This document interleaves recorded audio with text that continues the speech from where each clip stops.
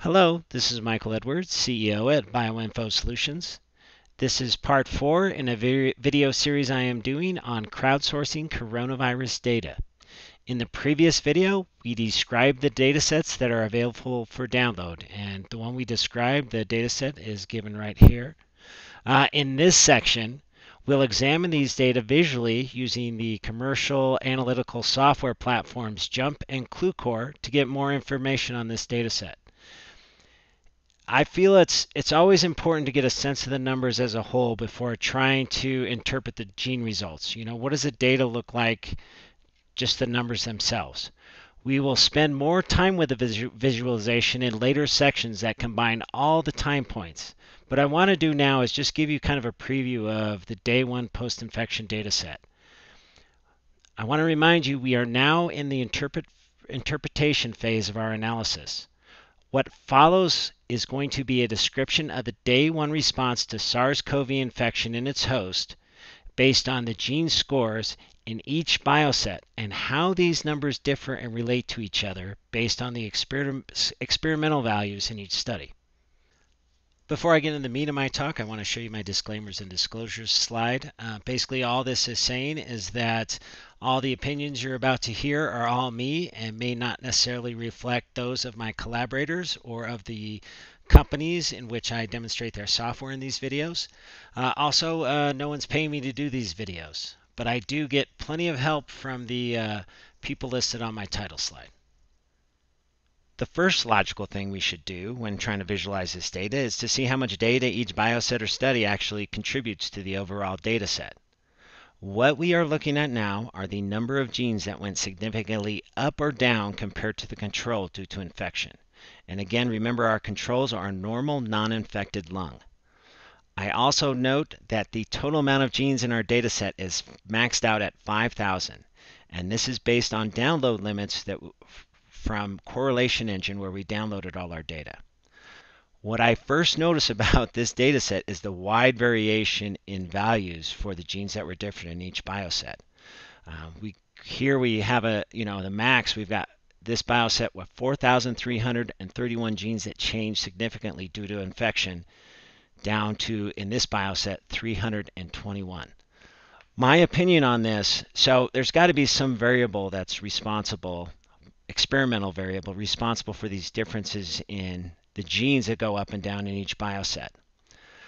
My opinion, and this is based on all of the years I've been doing bioinformatics, is that the stronger the stressor, the more genes that go up and down in that data set.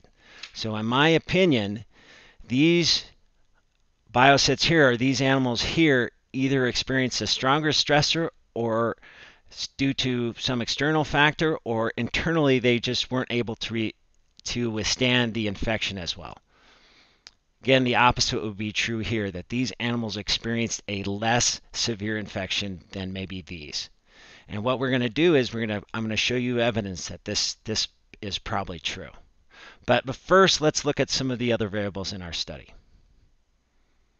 One major variable in our metadata, without a doubt, is the types of animal models that were used. Again, we're comparing the response to infection in primates to that in rodents. There were 3 biosets associated with monkey that were all in the same study done by the same group. The only difference in these 3 studies were the types of strain of coronavirus that was used, which seemed to correspond to the stage of evolution of that virus. So that one of these strains was associated with animal-to-animal transmission, another one animal-to-human transmission, and then the last one human-to-human transmission. As I was reading this paper, what I saw was that 2 of these strains actually produced symptoms of infection in the monkeys by day 1, which was similar to a mild infection in humans. One of these strains, this GZ02, did not produce any noticeable symptoms in any of the animals by day 1. Again, what we're showing here, or which supports the hypothesis, is that the stronger the response to the infection, which in this case is due to probably a more severe form of the virus, elicits lots more genes that are differentially expressed compared to something with not as much of a response. And we're going to see this in the monkey as well, in the mouse studies as well. We can also look at the types of platforms that were used to measure gene expression in all these different biosets. And if we see here, there was two different platforms, Affymetrix and Agilent. The Affy software was used to measure all the monkey biosets or the monkey data, as well as one mouse study here, while the rest of the mouse studies use the Agilent technology. I'm not going to show you this data and get into it, but what I found was that this mouse study using the Affy was more similar to similar conditions in the mouse than it was the monkey. So in my opinion, the differences in platform probably make a difference, but not that big compared to other variables.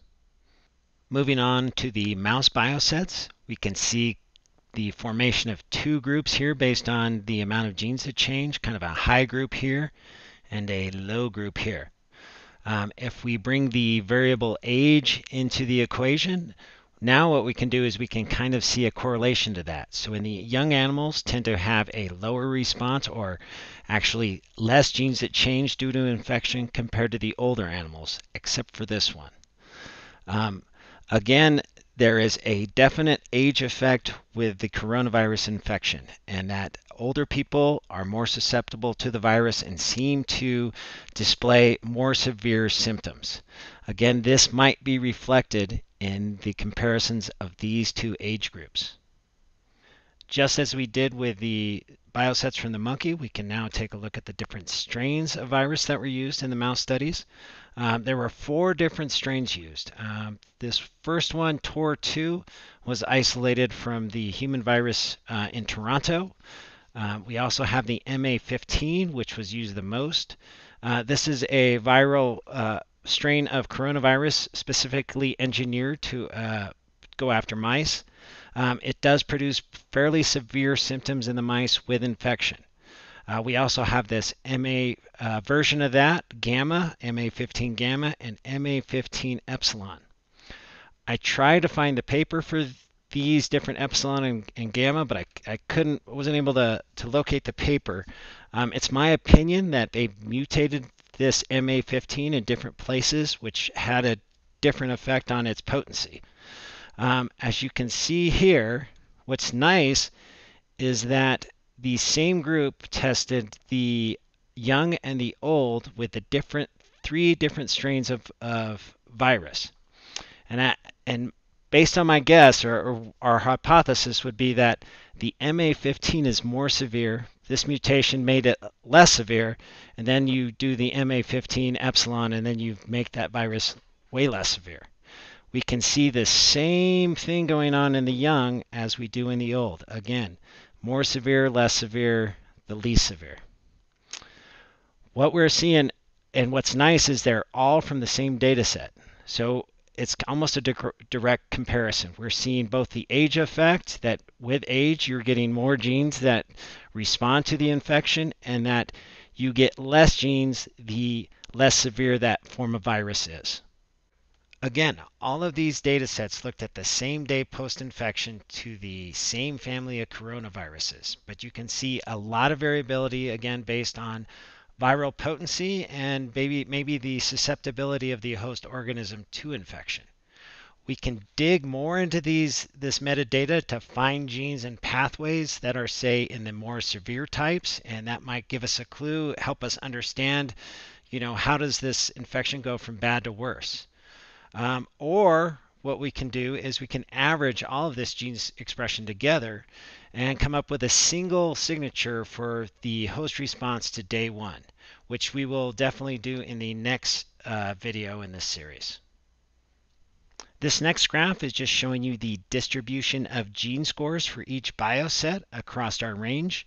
Again, this is scaled change data, so that our lowest decrease to control levels for each bioset, the minimum can be as -100, and the largest change compared to controls is ranked 100 for each bioset. I'm not going to spend a whole lot of time on this. I just want to show you that there are 2 different patterns, as you can see, of this distribution, those of the young and those in the old. You can see the young's distribution is spread out a lot more wider. It could be the fact that you've got fewer genes that are probably differentially expressed, and therefore it's only the ones that are expressed the most that are probably showing up in our meta-analysis. And again, you can see this adult mouse, the distribution of that looks very different and in the old mice. But again, when we bring our different forms or severity of viruses in, MA being the most severe and MA15E being the less severe, you can see that you kind of get this decrease, and you can see it here in the old. You can see almost this old expression profile. As you get less severe in your virus, the more it starts looking like the young mouse. And we'll see that in the next couple of slides. In these next two slides, I compare the biosets directly together, focusing on a different variable. In these three graphs, what I'm looking at are the relationship of the animal models to themselves and compared to each other. I'm not going to spend a lot of time on this, but what I want to point out is that the monkey and monkey samples look a lot like each other. There's a high correlation here. And also with the mouse versus mouse, as long as the mouse was in the same age group and was infected with the same strain of virus. Where things start to fall apart is when we start looking at the mouse versus the monkey. Not much correlation here. We do find that the highest genes expressed or that change in the monkey tend to be the same as the adult mouse. But again, not a lot of correlation. What is interesting is when I do this comparison using a young mouse here instead of the adult, the correlation is much better. I believe the R value was 0.223. So again, maybe this suggests that the strain of virus that was used to infect the monkey isn't as strong as the one that was used to infect the mouse. In these next three graphs, we are comparing biosets to biosets again, but this time we're focusing on the variables age and the strain of virus. In this first one, you can see we have an old versus young mouse infected with the same strain of mouse, and we can see pretty decent correlation between these two, although there are some differences. And if I was trying to figure out why older people are more susceptible to severe forms of response to this infection, I would look at these genes for sure. We can look at old mouse versus old, but this time the strains of virus are different. Again, this is what we believe is the most severe form, and this would be the least severe. And you can see that we are getting more correlation than the young and the old, but definitely some differences here. And what I find fascinating is when we take the old with the weak strain versus the young with the more severe strain. Again, we've got a more susceptible animal with a weaker or less potent virus compared to a more resilient animal with a more severe form of the virus. And it looks like it all balances out, and you can see they start to look like each other, and the correlation is pretty spectacular here. What I'm going to do now is use ClueCore and show you my most favorite way to view the data, which is through a PCA plot. And this is basically a way we can take all this expression of data and use it to plot these biosets in three-dimensional space and compare them there. So we're going to move on to that. What you're looking at now is a visual representation of the biosets in three-dimensional space based on the changes in gene expression in each. The closer two samples are together in three-dimensional space, the more alike those changes in gene expression. The farther apart two biosets are, the more dissimilar the changes in gene expression are. Again, you can see a lot of grouping. Based on the age groups, you can see that definitely they are grouping based on age, except for this one. What we can now do is we can add the viral strain information we've seen in the other graphs. That this probably has a huge role on the response of the organism, so we can label those. If you remember from earlier, the monkey animals were infected with the human form of the virus, right, given here. We have our young mice. This one here, Tor2, the mouse that was infected with that. Again, remember it used affymetrics to measure gene expression, just like the monkeys. But again, we're showing that it's correlating, or it's in the same vicinity as the other young mice. We can look to see what strains were tested here. Remember, we tested mice with 3 different variations of the MA15, this being the more severe, this being less severe, and the least severe. We can now look at some of these other ones, look at the adults, we're all MA15, the more severe type. We can look at the olds. Again, an old with a severe type, old not as severe, and then again the epsilon version, which is the less severe. We can spin this graph around, take a look. Basically what this is doing is it's kind of confirming all the other graphs that we showed before. Again, the monkey signature is very different than the mice, and you see this huge age effect, except when you use a weaker strain of virus. And then again, you can see the old is now starting to resemble the young. Right now, all this data is based on what we've done is we've normalized the variation of genes across the data sets. We've made the mean gene expression 0 and the variation 1. This helps to kind of spread out the data, but we can actually look at the non-normalized values, which probably a more truer representation of where they are. And you can see here, so this 0 point would probably be, the closer it is to this 0 point, the closer these biosets are to the control animals. Again, this is healthy lung, and you can see that, the most change that we're getting are in the adults and the old. Again, not as much in the epsilon, and you can see the young epsilon, which again, the young probably more resilient to the infection, and with the weaker strain is the closest to the 0. And again, we can see these monkeys here, which seem to be closer to their controls than for sure the adults and the older mice. Well, this is one way to look at the data. What we can also do is look at it through hierarchical clustering and a heat map. So let's do that right now. What you're looking at now is a heat map based on the normalized change in gene expression. Again, we took the average change in gene expression and made that 0, and all the standard deviation to equal 1. The more intense yellow the color, the greater the change in gene expression compared to the average across all biosets, and the more blue that gene is, the lower the decrease compared to the average expression across all data sets. What we've also done is did hierarchical clustering, not only on the biosets themselves, but the genes. It's just a way to group things similar that are similar based on the gene expression. What we can see here is that the closer the bars are to those particular biosets, the more related they are. I believe this was based on Euclidean distance.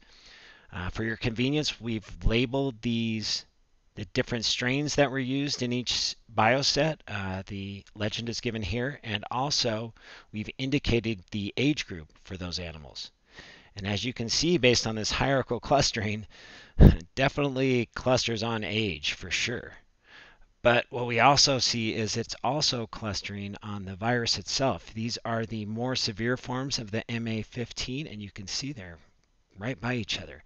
Again, these older groups cluster, but this would be the less severe form than the MA15, and this would be the least severe form, which is the MA15 epsilon. And you can see the epsilon over here.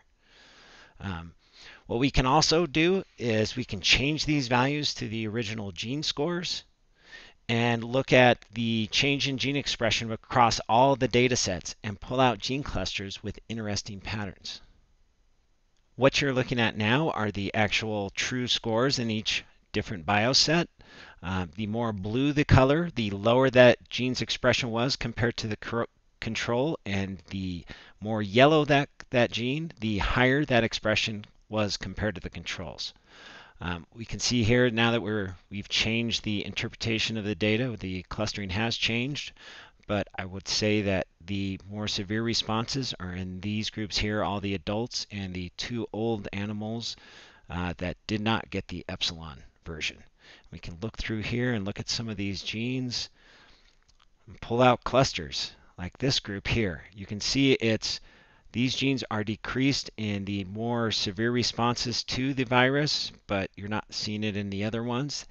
These might be responsible. These might be the genes that need to get turned off in order for the virus to have a very severe response in the individuals. We can look down more. Maybe look for genes that are upregulated in these. And again, here we can see that we've got a huge change in gene expression in some of these genes, but we're not really seeing a comparable change in any of the other biosets. Lots of ways to kind of look at this, find things that are elevated in all the samples. Lots of ways to cut this cake. Before I conclude section 4 on the visualization part, I just want to remind everybody that all of these datasets, this dataset I'm working on now, is available for free, and you can download that at my GitHub account. You should be able to find a link to that in the description of this video. My purpose for this video series isn't to show off what I can do with the data, but to send this out to the scientific community, and hopefully we can, it might benefit somebody that's actually working to find a cure for the current epidemic. I know I've demonstrated all this stuff using commercial software that you have to pay for, but you can absolutely do everything I've demonstrated using freeware or using programming solutions.